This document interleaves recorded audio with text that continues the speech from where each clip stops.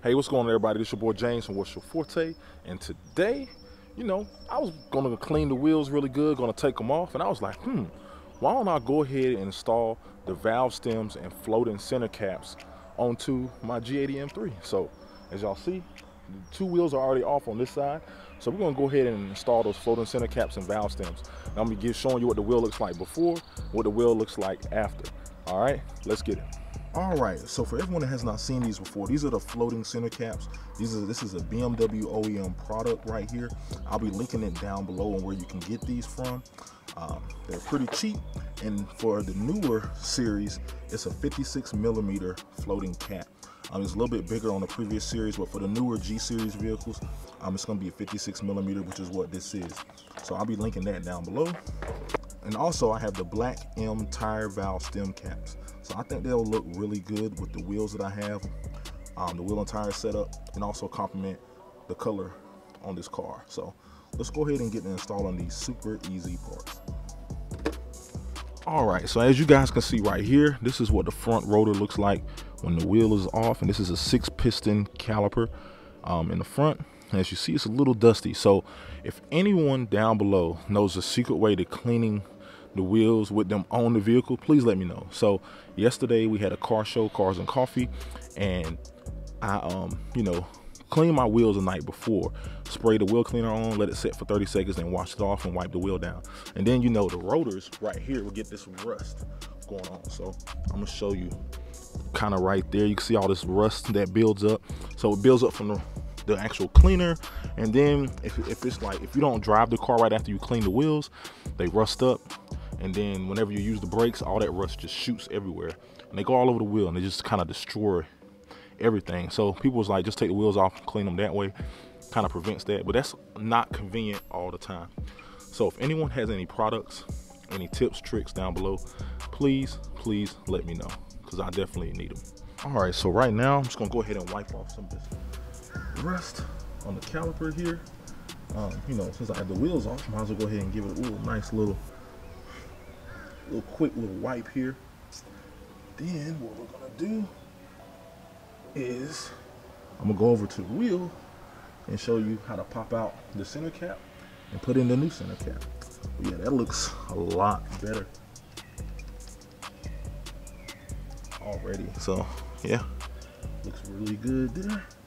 So now let's go ahead and go over to the wheel, and let's go ahead and put the center cap on the wheel.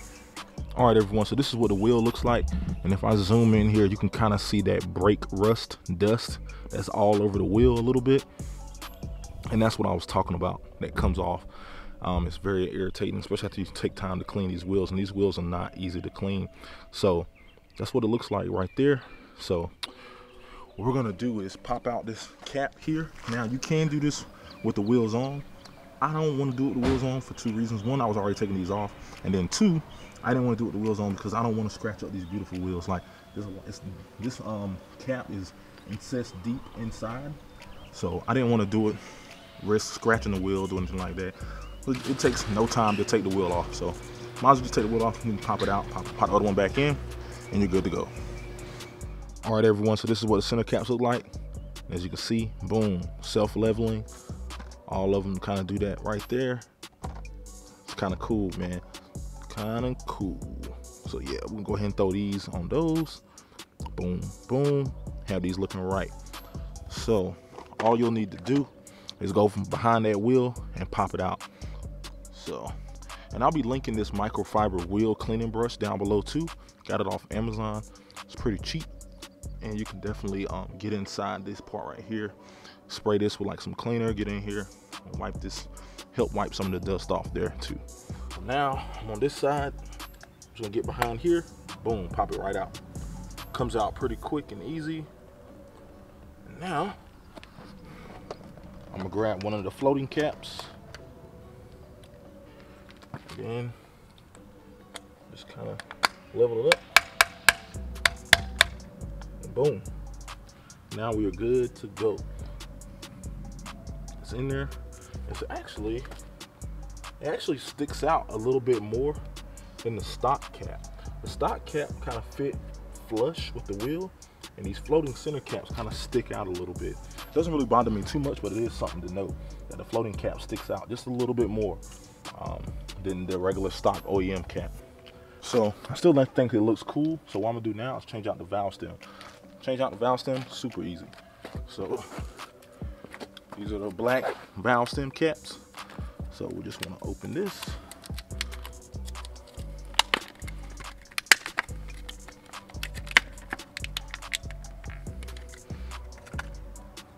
Then once it's open, we'll just unscrew one, pop it out, take this off,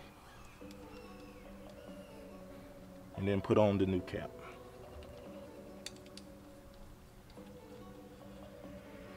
Boom. Now we are in business. Now we're good to go.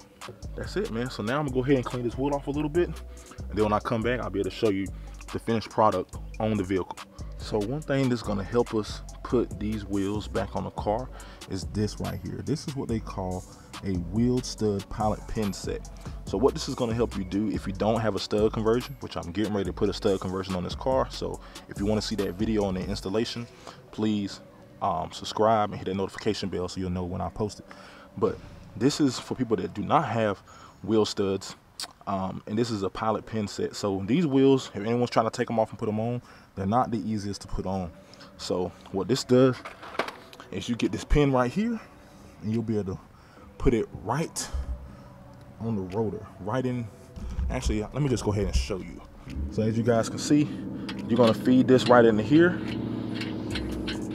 You don't have to go too tight. Finger tight is good enough. And it's gonna help you get the wheel on.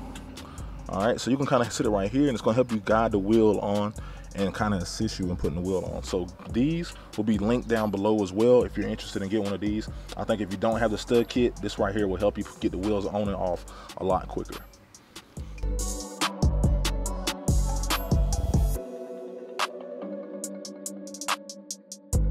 So like I said, using this helped me guide it all the way on. And bring y'all a little closer here. So this is the stud right here that I put on. And then now that it's on, it's small enough that I can unscrew it.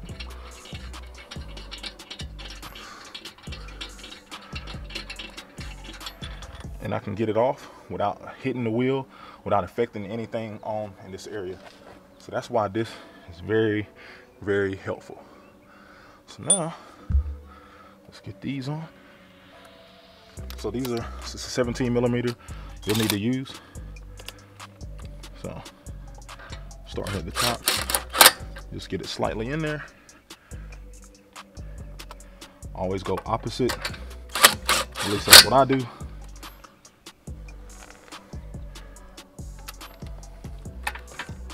Here.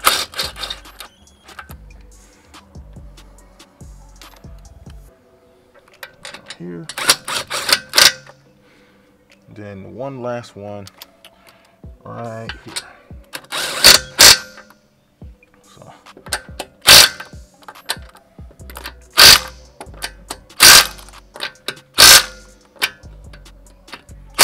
all right, that's the impact gun. Everything's on. So we got our valve stem right here. We got the floating center cap right there. And we are looking good, man. We are looking really, really good. All right, everyone, so I have this torque wrench right here. I'm gonna be linking it down below so you can get this exact torque wrench and how I'm using it. So this is a 17 millimeter. I got an extender on it just so I can make sure I can get clearance of the wheels. And right now, I'm putting it right at 100 pounds for the torque specs. So how this one works, you kind of just put it in there, and then as you start twisting, you'll hear a click. And once you hear it click, that means stop. So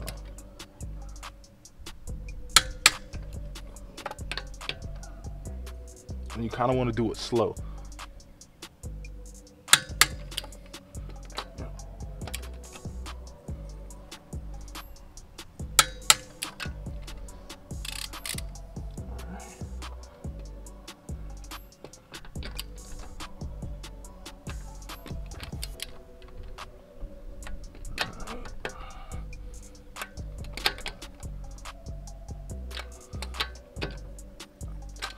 think that's it.